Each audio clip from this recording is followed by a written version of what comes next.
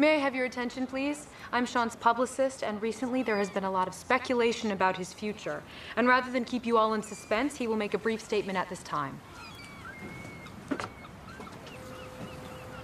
Hey, boss, sorry. Elevator took a year. You cleaning up, huh? Yeah, I'm trying to be you, you know? All right.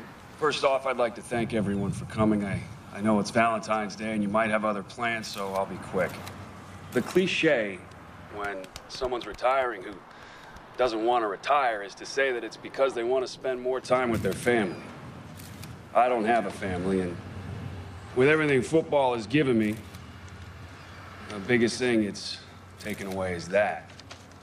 Because of who I am, because of my job, I haven't been able to live the life I want to.